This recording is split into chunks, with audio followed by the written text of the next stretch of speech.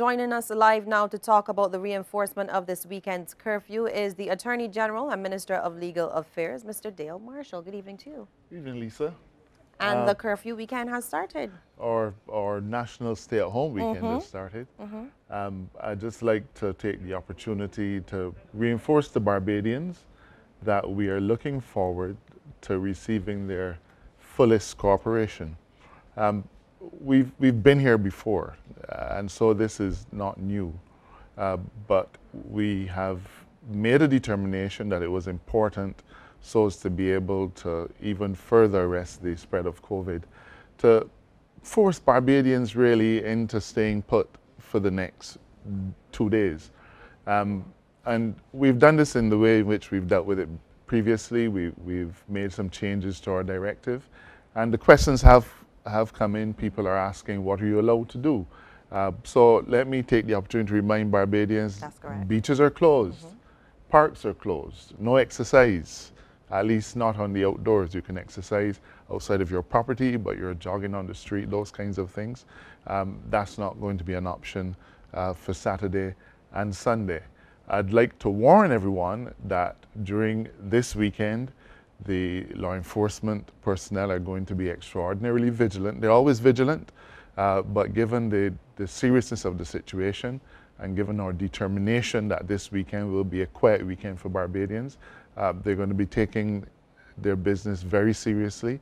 Yesterday, the Commissioner of Police reinforced that. The police officers in Barbados are going to be firm. The COVID unit is going to be firm. And we are really going to be having a zero tolerance approach. But we accept that Barbadians still have to have opportunities to do a few things.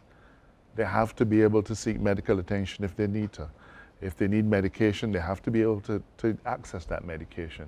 Those people who are in the essential services, they still have to be able to go to work and things of that sort.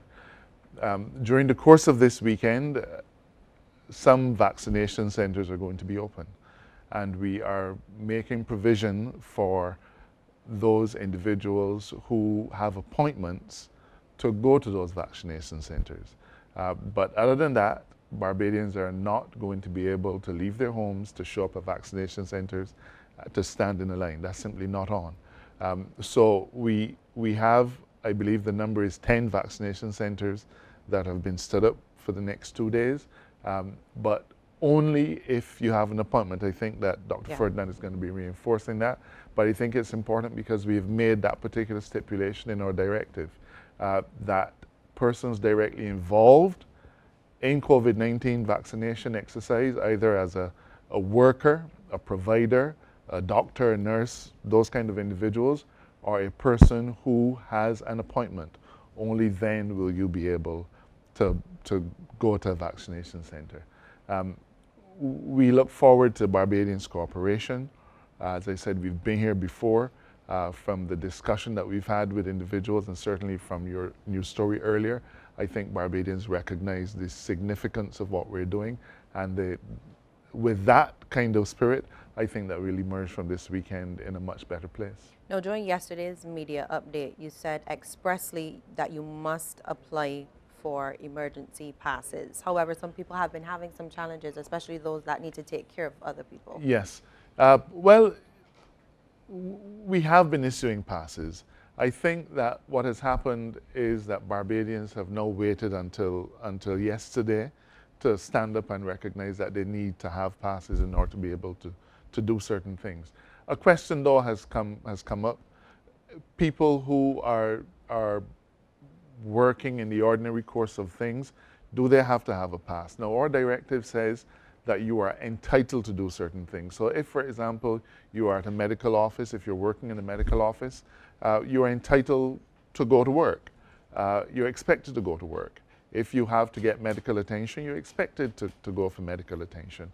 So we're not going to hold up those kinds of things in order to be able to say to people, you know, you have to get a pass first.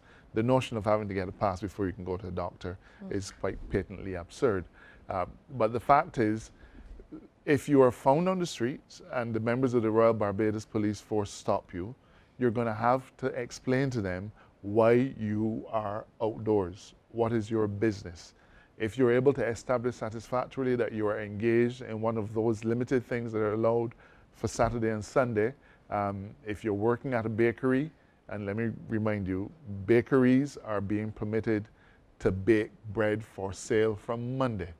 But those Barbadians who have in their minds that you can go and buy bread tomorrow and Sunday, that's not on. But if you're working in a bakery, if you're working in a cleaning business, if you're working in a hotel or a villa, yes, you can go to work. And yes, you will have the opportunity to say to a police officer who stops you that this is what you're doing. But the fact is that there isn't always the opportunity to investigate every excuse. And therefore, to the extent that it is possible, we ask that you have a pass so that if you have an encounter with the members of the Royal Barbados Police Force, you can simply show them your pass and then you can go on your way. We are still issuing passes. There's been no stop. I can say that over the last 24 hours, there has been a significant swelling of the numbers of people who are applying for passes. And that process will be dealt with. We're going to be granting passes tonight. I anticipate that there'll be some fall off over the course of the weekend, but you still have the opportunity to apply for passes. Caregivers they're an especially sensitive group because often they're serving their clientele during the night, and therefore they have to be on the road. And it is obvious that after 7 o'clock, the members of the police force are going to be especially vigilant. So that particular segment of our population, those who are caregivers, they're especially encouraged to apply for passes. No, the current directive, number 4, runs until the 28th. However, However, you just mentioned this weekend as a stop weekend, a stay-at-home weekend. What happens next weekend? Is this a test run? Well, it's not a test run, and I don't think that we are there yet to make a determination of what will happen next weekend. The Minister of Health, supported fully by the Cabinet and fully by his medical personnel, have determined that this is what we're going to do for this weekend. Over the course, early in next week, I dare say, they will have an opportunity to reflect on whether our numbers are falling and so on. And if things are looking positive, there is the possibility that next weekend may be subject to the same restrictions or it may not. But that is going to be an informed decision based on the analysis of the data in the early part of next week, based on how Barbadians conduct themselves this week. So we're not projecting a stay-home weekend next weekend. That decision will be made, if required, during the course of next week. But at this time, we want Barbadians to focus on what is immediately ahead of us and not what may or may not come. Attorney General, thank you so much for joining us. Thank you very much. Thank you.